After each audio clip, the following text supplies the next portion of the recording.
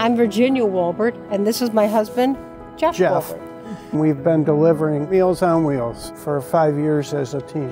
You get to know a lot of the people we deliver to, and you become almost like a second family. One of the tough things about growing old is isolation.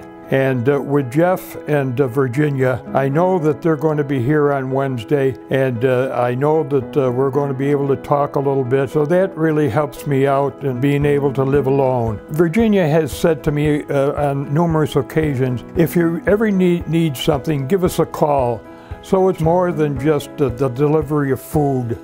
We don't look at the time that we start and we end, to spend that extra time, even 5 minutes, just to ask how are they, and get a little insight into them. I think that personal touch really does make a difference.